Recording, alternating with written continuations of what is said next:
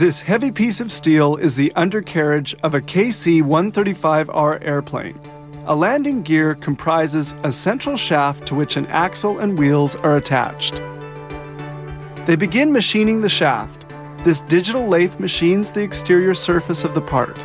Sprays of water and oil cool the part, which heats up due to friction. They're now going to pierce the shaft. This drill head will remount the inside of the shaft. Alignment of the head must be perfect, so they're cautious with their work.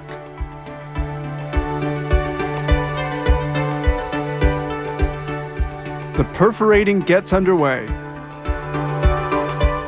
Turnings from the cutting are saved, and these will be sold to foundries where they'll be recycled.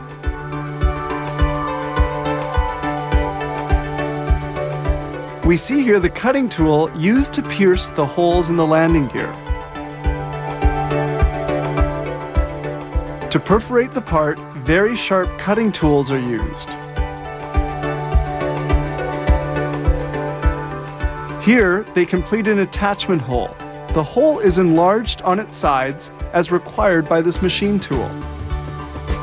The part is cooled with a mix of water and oil.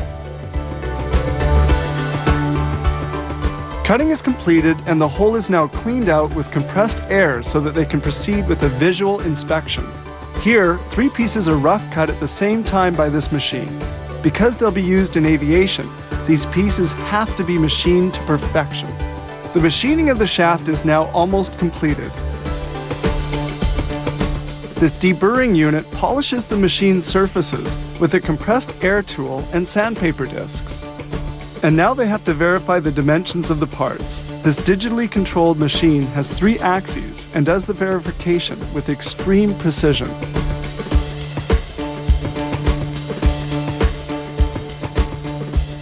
Here, another unit allows for the machining of parts with greater dimensions.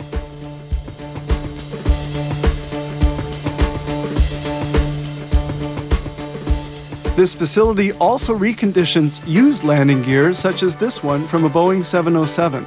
They strip off the paint with a sandblaster to verify the condition of the parts with great precision. And here are those parts stripped clean. But a visual inspection is not enough. They can detect cracks by magnetic particle concentration. They magnetize the part and any cracks will become visible under ultraviolet light. Now it's time for the shot metal procedure, where they spray steel balls onto the metal surface to increase its resistance to fatigue. Before repainting the part, they first plate it. The part is immersed for 10 minutes in cadmium, which forms a protective coating on it that will resist corrosion. Then the part is quickly soaked in a weak concentration of chromic acid. Water, agitated by air jets, cleans away the chromic acid, and the part is rinsed with water another time. The part is now baked at 190 degrees over 23 hours to remove hydrogen induced during the plating process.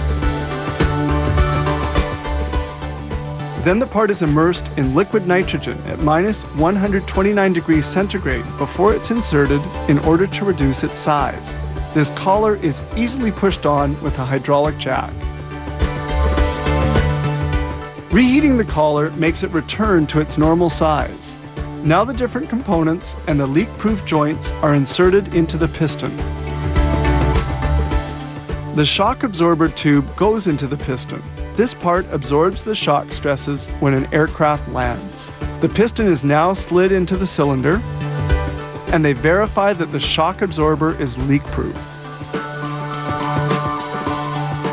Fabrication finishes with paint baked in an oven. Some 6 to 8 months are required to make a new landing gear, and between 6 to 8 weeks to recondition a used one.